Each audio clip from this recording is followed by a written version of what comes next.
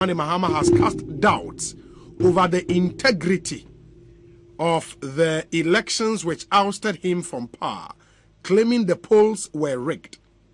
It's the most strident remark he has made about the 7 December 2016 polls in recent times, suggesting that he is still smartened from the anguish of losing power in an election he believed he was going to win hands down, come what may.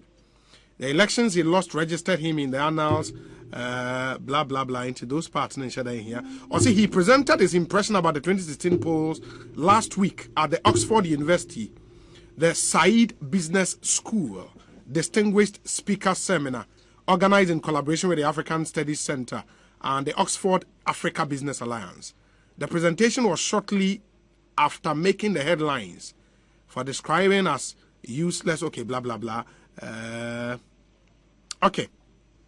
In the Okawa said, Mr. Mahama narrated that the rigging process was facilitated through, quote, the use of IT in result transmission and possibility of hacking, unquote. And he noted that this novelty in elections in Africa present complications which raise fears about the manipulation of election results. And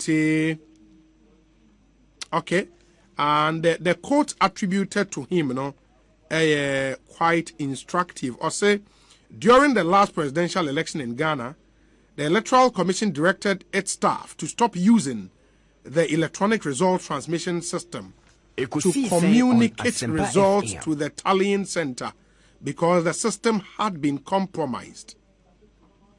And also, as I speak, I am not aware that the Electoral Commission has carried out any investigation into what compromised their IT system. And he is probably, I'll say, Ghanaians in the interest of transparency want to know what really happened during the last polls before the next elections in 2020.